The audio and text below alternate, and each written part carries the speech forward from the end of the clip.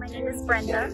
I'm a licensed professional counselor with Red Cross, the Department of Mental Health. So I've been working with victims who've come in to just talk with them about their experience, be a listening ear, and sort of walk them through the confusion that they're experiencing right now. I had one gentleman who, halfway through his story, actually stopped and said, "You're the first person who has listened to me this far. Everyone else turns and walks away or can only listen to so much," and they just shut him down.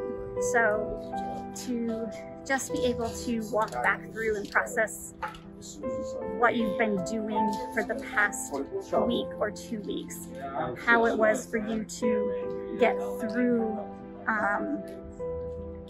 the experience of leaving home, if you were able to pack up there. And I'm finding that there's a lot of confusion with people who get frustrated that they don't know why they chose to take the things that they did, like choosing a kitchen item over running to get a valuable item like a watch that costs $3,000.